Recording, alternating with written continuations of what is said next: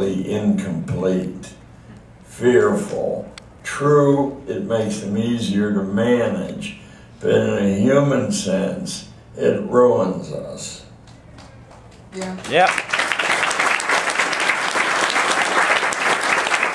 Anyway, under the cover of the public distress caused by mass immigration,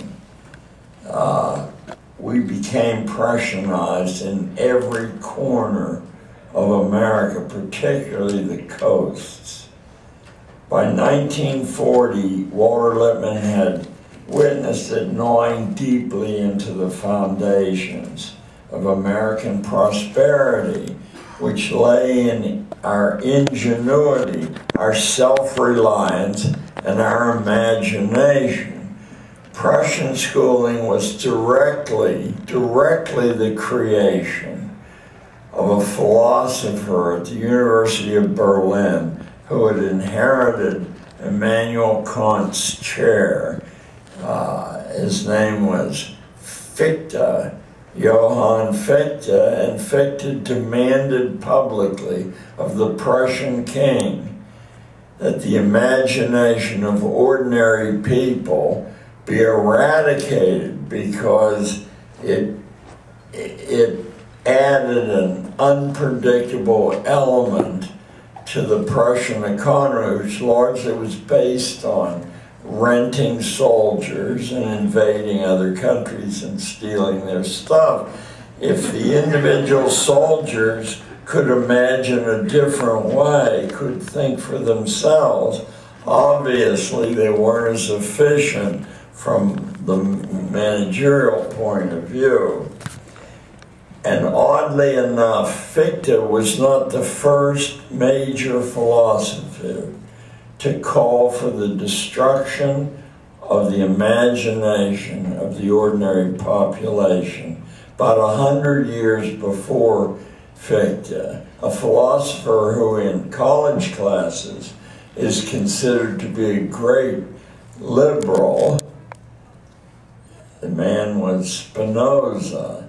He knew himself as Benedict Spinoza, but history records him as Baruch Spinoza for reasons that would take another lecture to go into. Anyway, Spinoza, in a book called The Tractate of Religion and Politics, usually you'll see it rendered, your librarian can order it for you as Tractatus Religico Politicus. Spinoza invented, down to the most minute details, the form of systematic schooling that we have in the United States today, and also in most parts of the world, you know, with minor deviations. Spinoza said the purpose of this was to destroy the imagination and to fill the ordinary mind with such nonsense, with so many contradictions, that they would be unable to oppose, I'll call it management. Spinoza's motivation for saying this is he believed that about 90% of the human race was permanently, eradicatably irrational, dangerously so, murderously so, and they had to be confused so they would turn their murderous impulses inward rather than messing up the lives of the rational few. And interestingly enough, prior to Spinoza, we have another almost 10% of the population are hopeless. They're damned before they're born, and no amount of good behavior will reclaim them. And therefore, first you got to keep this news from them because it might make them restless. And second, you have to embed them in a system of schooling in which they're taught to chase illusory prizes, to wear themselves out competing against one another.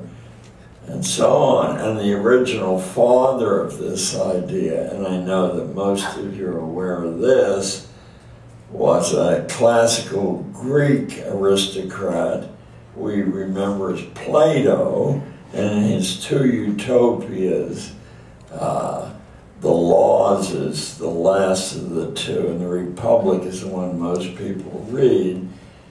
He lays down a system of confused enterprise to render most people harmless.